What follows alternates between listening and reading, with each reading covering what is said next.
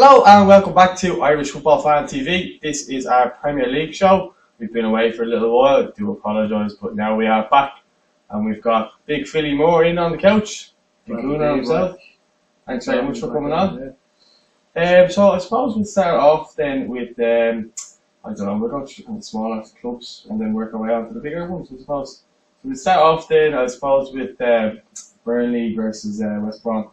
1-0 to West Brom, a very dull game. Yeah, it was an extremely dull affair actually. It was kind of just West Brom under the cosh for the whole game. There was 20 shots on target for Burnley. They didn't have one on target. And Henry came close. He did, yeah. He tried to go kind of low shot wide. Other than that, it was just kind of like a siege effort by the viewers. I mean, the game it's just defence versus defence, really. Defensive midfielders. You know, the two of them love. He's got the Pulis that's gone out and get Carafari, which I think is a very good sign for them. But he'll do a decent enough job because he won't play that many games. Absolutely, yeah. But, Hal Robinson Cameo getting a goal and a red card for his struggles anyway. Yeah, I mean, I don't think he'll ever step up to be. I know he got goal in the Euros and stuff like that, but I just don't ever see him stepping up to be anything more than Sam Vokes almost. Yeah, kind of it's type of player to catch wing for maybe 3 games. Yeah, and then just kind of fizzle out again. Not really much to talk about. I mean, like I say, Hendrick came close and stuff like that. Not much to talk about on the Irish kind of point of view. But I suppose we'll move on then. Watford 2, Bournemouth 0. Again, poor performance by Bournemouth anyway. This looks sluggish. I thought, actually, speaking of Irish point of view, I thought what Harry Arthur did to Loftus-Cheek or Chalobah. Basically, he was running to go to the ball on the edge of the box, and Harry Arthur shouted, "Leave it!" Like he wasn't like a fire side, and he actually left it and he ran off with the ball. That was brilliant, and he highlighted on Match of the Day actually. I like it. Yeah. It's a good player. But in terms of, I think it's Richarlison. I can't really pronounce his name. Brazilian lad. He looked very good. He's a new signing that Watford signed. He got on the score sheet there. There's a lot of hard work. By Gray, and then he managed to hit the ball. He's got a bit of a lucky goal, but it was decent enough. Play. So. Bournemouth kind of they pressed for a bit. Fove missed. He had a kind of a decent enough chance in the box. Once pulled back to him. After that, kind of you see what Marco Silva's doing. He hasn't very organised. Has some good footballers like you see in evidence like Caputo scored an absolute worldly sort. Yeah, it was a peach of a goal. It was weird because when he went to Spurs, he completely flopped. He came back, then with Watford, and he scored a rate of goals last season. Yeah. And people are raving about him in the fantasy football thing because he was very low, but then he's scoring goals and stuff like that. There's a few midfielders now that have they've kind of sunk in that Tottenham kind of expectation. Sigurdsson won. Obviously, Paulinho. I think I'm Barcelona. Yeah, anyway. We'll move on then kind of to Leicester. They got a 2-0 victory there against Brighton. They were expected to win that game. Yeah, you would say obviously Brighton coming up with a lot of passion. Not quite do they have the squad capable of taking on a Leicester? Leicester just already got City too. They did kind of just implode really. Leicester is extremely comfortable. Like you could argue that we were Arsenal being very lucky to beat them 4-3. So Leicester looks solid. Okazaki and Vardy have a really nice understanding. So they seem to be established that again. And then Okazaki obviously got the score sheet again. He looks quality so far. Like he's been. Maguire set up last week against themselves. Yeah. When you were shouting Wenger out, I think on social media. I think he gave us a shout, didn't he? Off there. But he did. We'll get to that. We'll get to that. Gunners fans. But Harry Maguire again. I thought actually in fairness, that's the league a few years ago. But I thought a kind of bigger team when it came in from. He looks he looks a good player. Like he's a very old-fashioned. He looks like a bloody prick though. I mean, I don't think I'd ever like playing. He just looks miserable. Yeah, no, he looks like he hit me in the ribs, like slight elbow and stuff. But he looks solid. He looks like a miserable fucker. Yeah, he does. But he's a solid defender. He's a solid defender, and he get your goals from set pieces. He's underrated with the ball as well. Like he's a nice trainer to when it passes, it keeps it tidy. Like so. Yeah. And then he got on the score sheet again, but it should have been a foul because he pushed his hand back and then got in the back ball fine. But sure, you take it your own way, you know what I mean? Yeah, probably was a good player if it was an Arsenal player anyway. Yeah. And then obviously we move on then to Southampton and West Ham, which probably the game of the weekend. Oh, yeah, really good game. Yeah. Arnautovic early on, I think it was like 10 minutes in, went close. And then I think he's a fool. Yeah, no, I don't really rate when Steve always gives me shit for abusing him. I just don't think he turns up enough in games that he should. He doesn't have. I don't think he's the stats or the pedigree to warrant the type of money.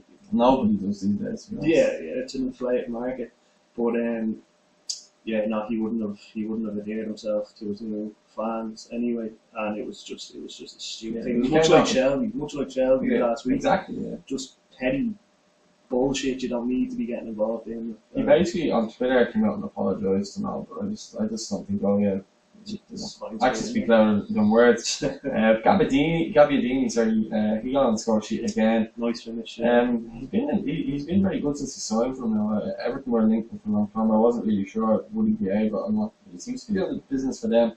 If you got to be a manager now, I think he kind of dipped at the end of last season in terms of goals after the cup and that. Yeah. He's one of these kind of strikers you get that kind of go quietly go about their business, but he might get you a few goals here and there.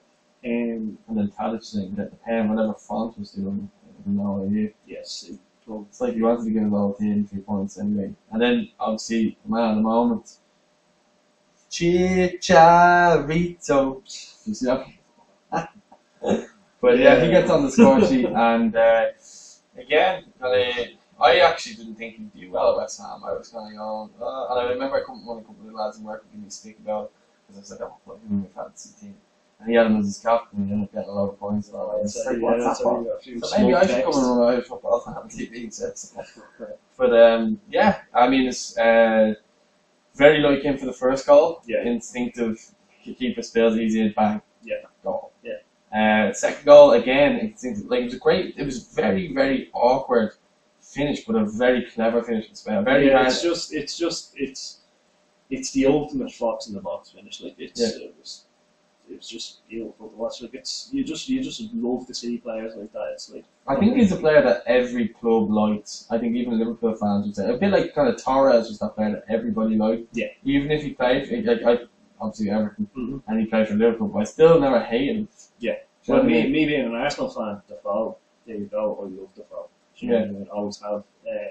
Just that's the type of striker I love to watch. And it was an amazing finish, and he really did try to claw his team back into it anyway. Yeah. They were spirited with him, man. Like yeah, they did well. And then Zabaleta, whatever he was thinking. Yeah, he looks like he's gonna, I don't know, maybe he looks like he's enjoying a nice payday and then right off into the sunset, end up at a Espanyol. I did rate him. Like he did make. Was it the other week against United? He made a great block. Like he still has some bits in him. I think he will be. I think he'd be alright. You know what I mean? He's just in the kind of West Ham. They tried to get big times in, but they never reacted that big. Yeah. I suppose. Yeah. It was a good game. Declan Rice then, obviously the Irish defender, slotted in. He's been getting very good reviews, so fair play to him. Hopefully he keeps it up now and look in the squad and go from there. I wouldn't like him starting straight away. I'd like to kind of build his way because he's only 18. But sure, if he's good enough, old enough, throw him in there. You'd hope he can kind of get a bit of a run, and because they're starting to kind of, the Wolves are starting to come to the Dortmund village. Yeah. Hopefully that doesn't negatively impact kind of team system, defensive system, you know what I mean? And hopefully they stick with him because I do rate Village as a coach. Yeah. So and he was a centre half himself, so I hope he'd be and he's a good centre half too. So I imagine he'd be working on, molding into a good defender and stuff like that. If he stays, that's another thing. The results, and last year were going his way. And then in terms of another kind of boring game. Huddersfield Newcastle. Boring. To a certain extent, like the fans made it brilliant atmosphere and stuff. It's a good game to watch. Good, like Newcastle. See, I kind of feel bad for Benitez in a way because he's setting his teams up like they're organised. They didn't play badly against Tottenham until Chelsea got sent on. Yeah. Atsu looks quality. Like he's full of run and full of. I don't like him at all. He came on down to us and he did all the running on the world, but he's But I think he's really putting in the effort for them though. Like he was running that Spurs fullbacks and stuff. But anyway, yeah, he did well against Spurs. It's just like they're just so they've nothing up front. Yeah. Dwight Gale, as much as he tries, he did a great job in this championship. He's not Premier League quality. Like actually Chris Palace as well. He just can't score goals at this level. Yeah. And Joselu. Exactly. That's what he did. Yeah. And Joselu as well. Like, what did he do at Stoke? Yeah, Mitrovic. Again, like, is Mitrovic Premier League I level think so. striker? I think if he could channel his aggression, I think he'd be very good. Yeah. But in terms of Huddersfield, I mean, they've done well since they came up. Like, in fairness, 2 results against 2, like, like to stay up, you need to beat the teams around you. And with the players they brought in, such as Gross from Ingolstadt, Nunez, you were mentioned, and Moy himself, who obviously got the goal. Another great goal, by the way. Started and finished it. Yeah, he looks good. But even last year, he was very key to them getting up. So, well, it's okay that City put a buyback clause in his contract, so they clearly see him as a talent. Yeah, he didn't do anything there, but yeah. And in fairness to Huddersfield, they've been getting great results against Palace now. Convincing 3-0, was it? 3-0. Last From week. what I remember, one of their players squad, and then they got obviously the 1-0 then against Newcastle there. The weekend. So again, you need to beat the teams around you, and that's what they're doing. So fair play to them. We'll move on then to the bigger games of the weekend. Obviously, Liverpool. They got a good result against Palace. Yeah. I didn't think they were going to win it at one stage because it looked like it was going to be a draw. Palace frustrating very well, and they look well. For Palace, I'd be worried about them now. About kind of hovering around. They might be looking at some games as 6 pointers. Liverpool started out very flat. Like the way they were playing, like Jordan Henderson as well. He hasn't had a great start to the season. He's had a long enough layoff, didn't he? So. But after like the first half, they were kind of the only player who really looked to be trying to get on the ball and make things happen was Mane. Yeah, but they looked dangerous every time. Exactly, even against Hoffenheim, they weren't even giving the ball to him in the first half. Like they were kind of keeping him. He was just out wide, and he wasn't coming into it much. And then when he came into it, they scored. Do you know what I mean? Yeah. It was pretty comfortable, but it was by no means. They weren't setting anything alight basically. Yeah, but they weren't very convincing. I think they've come out well from all the negative press that's happening recently. Coutinho. Yeah. Well. Yeah, but like they haven't really been given a challenge. Like okay, Hoffenheim, fair enough, but they were lucky as well. You know what I mean? So I wouldn't be getting ahead of myself. I really don't think unless they do something with Coutinho, sell them and bringing in someone. Yeah. Maybe Van Dijk, because Champions League, they just like Gerrard's come out saying that he thinks they're gonna do well in Champions League, but he seems to be the only person because no one else thinks it. But fair enough. In terms of Palace, they need to watch themselves. They need to get results. Yeah, definitely. Or they are in danger. Then in terms of we have to get to it now. I suppose we have to get to it. Yeah, I mean. So Stoke and Arsenal. 1-0 Hesse. The reggaeton maestro Hesse. He, to be fair to him, he was very lively all game. His runs, his movement was really good. Arsenal had more possession. Arsenal had more possession, I think, than I've seen them have in about 2 years. There was just no penetration. three penalty shouts. Yeah. I'd say one Stonewall, that was the youth. Like, fair enough, he slipped, but was contacted the box, you know what I mean? Yeah. You're stopping him. And obviously the Lacazette offside. He was offside for having a baby toe, you know, Yeah. over. In fairness, though, he looked very good. His finish was clinical. I would like to see him with Sanchez and Oswald on the same team and Yeah. just see kind of how they if they mold well together. Do you know what I mean? Well, Sanchez, by all accounts, he's going to return for the next game, so we'll see how it goes. Said Anyway, he's going to retire for the next game. you didn't look bothered watching them against Leicester. You see him as Tony Montana suit. Yeah, it's Um, lots to look at that. Oh yeah, jeez. The thing about it is, right, we're playing the three at the back, and you've seen it in the first game. It's basically you're playing with two defensive midfielders. The defensive midfielders are to cover when the wing backs go forward. Xhaka and El Neni, they didn't even want to know. And the second game as well, Ramsey's not a defensive midfielder. Ramsey naturally is going to float. Xhaka again, he's giving the ball away. I know I tried to give him the benefit of the doubt if you watch the transfer video on iFootball on TV. But he's looked like his range of passing is good, but he just gives the ball away too much, and he's not getting across. Rob Holding was caught out countless times in the first game, and in the second game he's seen it with Mustafi. And to be fair, Mustafi was woeful himself. But at the end of the day, they're so exposed. Every time there's a break, where there are two kind of, what do you call them, centre backs. There's three centre backs. Monreal centre back, God bless him. Kolasinac putting in a shift. Mustafi was wild. Mustafi was wild, but the two of them are caught out every time. It's a system. Like, I don't know how you're going to change that. Yeah. You're going to bring a defensive mid. You're going to have to bring in two people that are just going to be wedged there and not move. I don't know what's going to happen. It's worrying times being an Arsenal fan. Do you think Wenger has took this one? No, but Wenger's 2 years. Like, he's not getting thrown out of the club. I think it's mad because the fans should have a say. Like, I know when Martinez wasn't doing the job for us, everything, protests and everything like that, stay behind the stadium, and they got rid of him. So like, it took a time, but yeah, no, that's true. Martinez didn't have the luxury of 20 years. Yeah, but he wasn't even invincible as well. So he has done what he had to do. In terms then, I suppose, what next for us?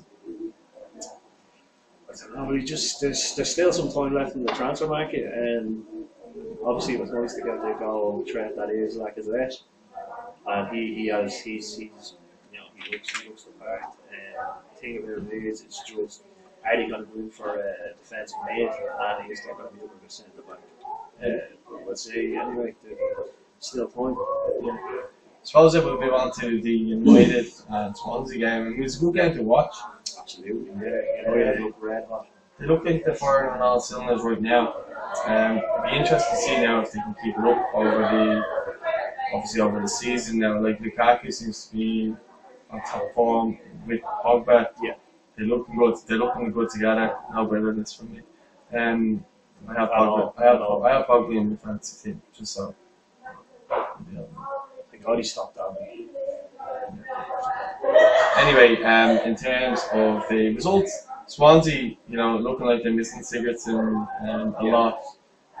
I think they'll start doing well once the transfer window ends. They're going to do sign a few players. I think they're going to do well. In terms of United, it'd be interesting to see if they get Zlatan back, because if he does come back, what does that mean for Lukaku? It's bad. Well, not bad in that sense, but it's just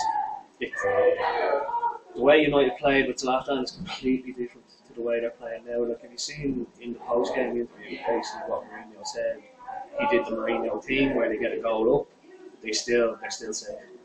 They get a second goal, he'll let them do what they want. He'll let them attack. They look free flowing, but when everything's going through Zlatan, it slows it up. Yeah. In fairness, they do have strength and depth as well. You've seen it there when Rashford went off, Martial came on again, and he looks very good as well. It'd be interesting to see if he kicks on the season. as well as Lukaku. You know, they do look like they'd be in contention anyway now. I I believe. think so. Obviously, you can say it's Swansea, and before that it was United, West Ham. West Ham. Yeah, so it was Swansea and West Ham. You know what I mean? Yeah, it'd be interesting to see if they come up against the Spurs. Yeah, but still, like they're putting them away. And like the big thing now is like, should Anthony Marshall start? But I'm thinking, like, say, if they started Marshall, they'd probably be Rashford coming on and scoring. You know what I mean? So, anyway, they look great. Yeah. Now we'll move on to my boys then. The big game on Monday night, which I thought for the neutrals was a good game. Yeah, very good. I suppose I'll ask you, what did you think of it? I felt, obviously, it's completely hard done by Schneider, but I think Everton took their foot off the gas and were like, great. I think it was fire. They did, but definitely the overall front Calvin Hill. Yeah, He looked like he was on his last legs. Like, yeah. Holgate as well, obviously the mistake, bit of fatigue, he's young as well. Yeah, fell at the same time. True. Yeah. He looked very good though. Yeah, and he's playing out of position. He's a centre back. Yeah. So you know, bodes well for him in the future. That's why I think Koeman hasn't bought anyone in the. And I think Pep got it right tactically. City looked a different team, even with 10 men. They looked completely rejuvenated with Emilio, with Bernardo. I just thought we looked completely tired, and like the back four, and the back three has a Keane. He's young enough, but Jagielka and Williams, Jagielka had Aguero in his pocket more than I had. He did for a lot of the game. But in terms of like all around the pitch and all, I thought Rooney was brilliant. Yeah, I thought he took his goal very well. Covered more ground than anybody on the pitch. Yeah. He looks like he's not slowing down. Sterling as well, when he came on, he did change the game. Obviously, he got the goal, but I thought, was very, very good. Yeah. And I wouldn't normally say that about him. I wouldn't normally say that about him. To be fair, like, Silva didn't look very good, but he's still only settling in. Yeah. I suppose another thing you could say in the first half, like, City came out and they were trying to make things happen, but Aguero had a poor showing. Everything he was doing was like three seconds behind everybody else, and he was just slowing down everything. So that's kind of what I took from that. I thought they were down lads and everything really stood up and tried themselves. And Rooney obviously just doing as far as Rooney then, as he retired from international football, currently balled well for Everton going forward, because he's solely focused on winning trophies for Everton. Whether that happens or not, I'll be trying to remain optimistic with signings we've made now. We have Sigurdsson on board, so that's fantastic. I'm looking forward now to seeing who he signed before the end of the window. I do think you need another striker. He's looking at Jimenez, Porto striker, Mexican lad. We're looking at him, so it'll be interesting to see how that kind of goes. I suppose we kind of move on then to the last game, probably the biggest game of the weekend, and the first versus the second from last season. It was a cracking game, end to end. I thought Spurs played very well for Wembley. People are criticising them for Wembley. I do apologise for the noise in the background. They are having the Dundrum ladies team are having a meeting in the room next to us. It's getting heated. Yeah. Well, 68% of the possession.